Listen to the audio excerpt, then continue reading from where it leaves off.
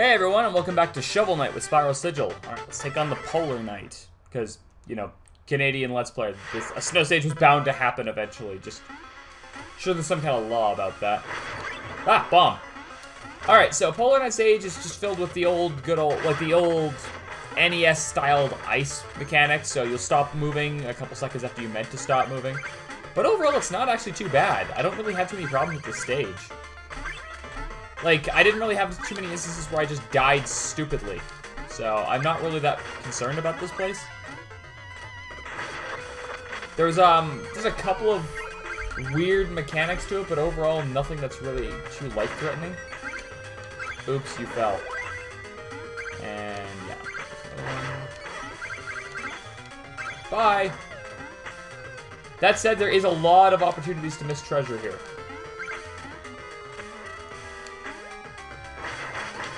Okay. Let you bounce back. Give it a fuck.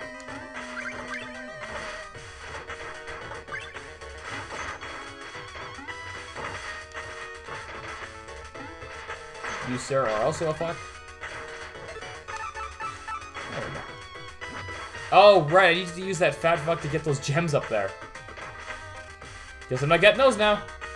Oh, well, I'm not that concerned about it. Like, a couple of gems is nothing compared to most of the stuff you have to do in this, so. And die. I can get one of them anyway. There we go. Right. Yeah. Okay, good. Lots of bombs in this stage, too. I'm not quite sure why that is. I don't really see bombs fitting in with the whole snow theme they throw in at you, so. I don't know. Weird design decision is weird, I guess. There's the new kind of knight. Or, not knight, mage. If he was a knight, he'd be a boss. Come on, let me cross. There we go.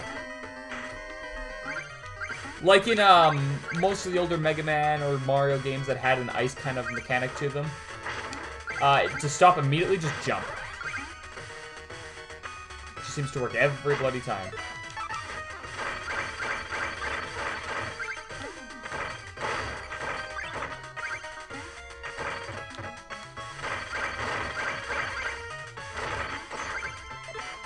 There we go. Bouncing off of these guys doesn't actually hurt them. You actually just have to stab them with your shovel. Oh god, this mechanic weirds me out. You have to jump into these clumps of snow to get them to fall on the spikes, and it makes them safe to walk on. Snow's not that thick, and also it's like a pixel's difference between you and the life, like the instant life-ending spikes. So, I don't know. I'm not quite sure how we're expected to trust this.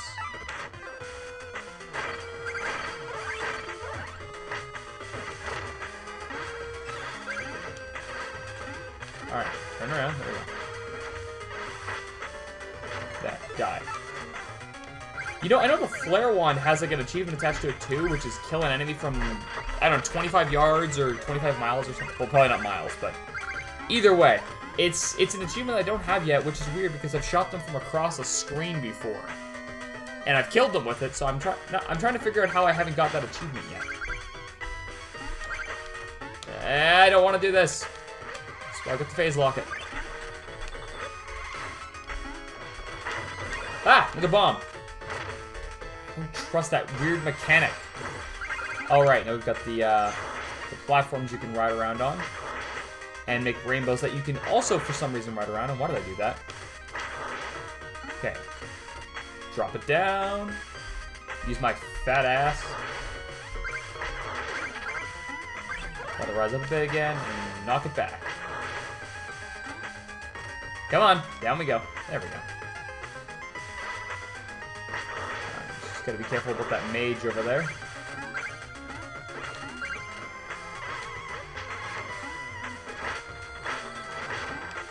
Cool.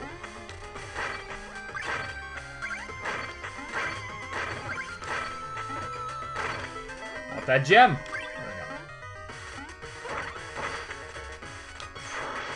we go. Ride it up. Yeah, like, this part here isn't actually that difficult once you figured out the mechanic of this thing, and don't freak out when you realize that, oh, I can actually stand on the rainbow light that it's emitting. That's pretty cool. You can also use it to crush enemies.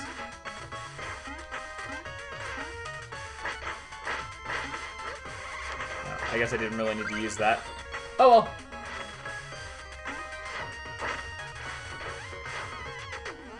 Hey, stupid, jump over here. There we go. And there should be some health. Yeah, health. There we go. Almost back at full again. That makes me happy.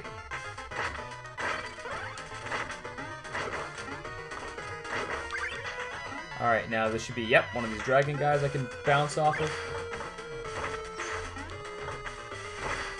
This is a good way to get myself stupid ass killed. That's the triple warrior pawn guy, whatever he is. That's where that one is for this level. So if you don't need it, don't bother with it. If you really want to kill that guy and you're sick of waiting for him to come back down to you, just wail on him with an anchor. You'll kill him no problem. You can actually get all three of them like that if you, for some reason, managed to miss killing the first two. I'm not sure how you got this far if you did that, though, so who knows.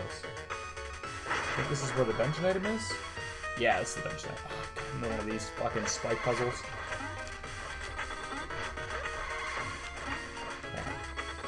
And this becomes to one of, I guess, the most useless dungeon item, in my opinion, is the war horn. It does radial damage to enemies around you, which I think will trigger as soon as I jump back across. Yep. I'll give you a quick demonstration. Does that. I've never used this in the game. I always just stick to a more defensive item like the phase locket or something. I don't find the need for the war horn. There's not too many opportunities where you're surrounded that like one or two other items won't do the job just as good or better.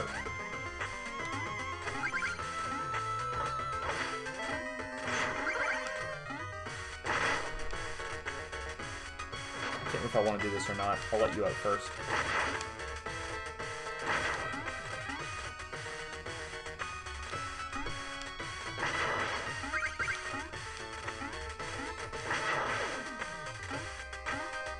Alright, I'm gonna kill all these guys with this. Because screw the coins, this just makes more sense. I don't need that much money compared to how much I need those guys dead. Because getting hit with a hammer there would really, really chat my ass. Alright. I have to bounce off these guys. Okay, good. I was gonna be really choked if I missed that jump. Oh, okay. This is, I think, the easiest spot in the entire game to get the anchor achievement for killing all three of them in one go. If you do that shot, you'll get them all.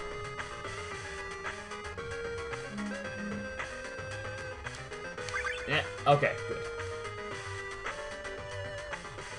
And I think we're nearly to the boss right now.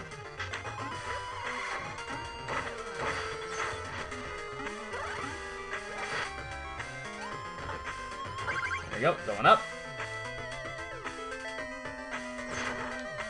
Going down. Going up. Gotta be close to the boss.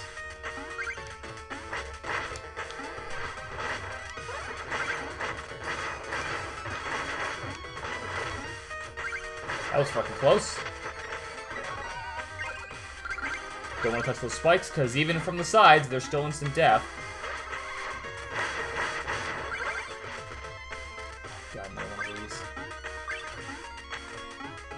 Well, if you're ever uncertain, just make sure you get the phase locket at the ready for this. Just in case you miss a jump.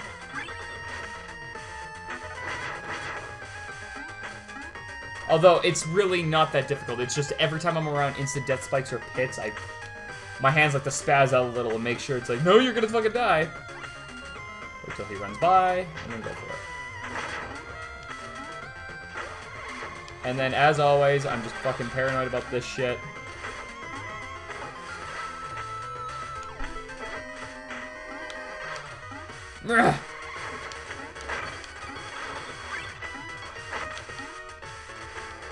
I think the object here is to make sure you don't kill this thing before you need him. Nope. I missed. Come here. I just want up there.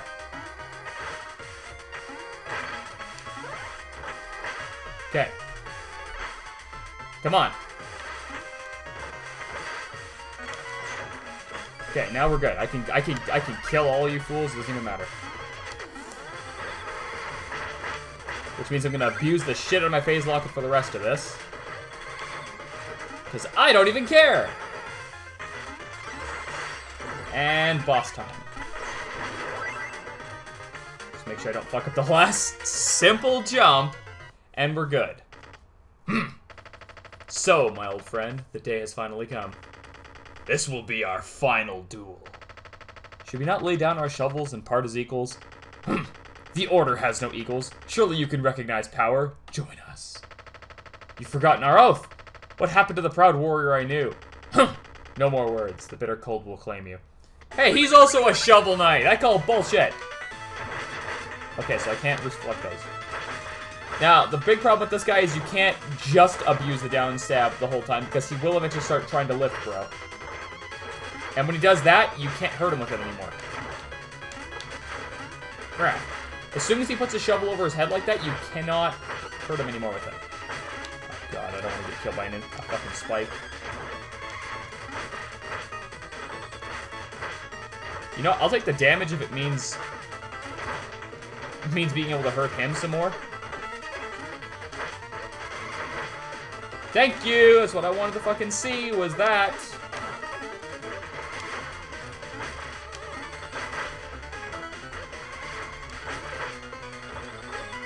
And die.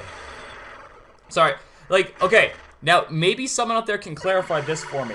These spikes right here that he creates, are they also instant death? Or are they just damaging? I've never been hit by them because I've always just assumed spikes, death. So if they're not instant death, that actually makes that fight much less stressful. But for me, it's one of the more harrowing ones because there's always that opportunity to just drop dead if you hit the ground. And if that's not accurate, then that's great. But I feel like it is. Alright, get the treasure and be on our way.